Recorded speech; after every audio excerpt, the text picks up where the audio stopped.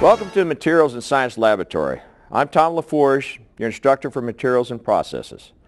Materials and processes reach every dimension of our lives. From the time we get up in the morning to brush our teeth, we have to choose the material, which is a toothpaste and a toothbrush, and the process is the actual brushing.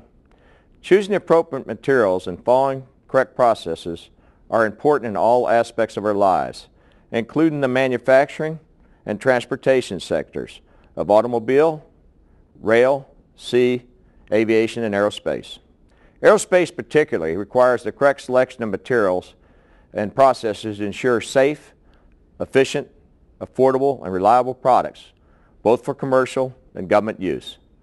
New materials and processes will be required for our next generation of spacecraft to propel us to the moon, Mars, and beyond.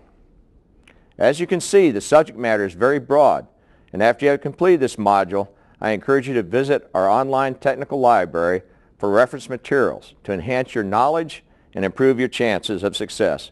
Good luck, and I look forward to seeing you soon.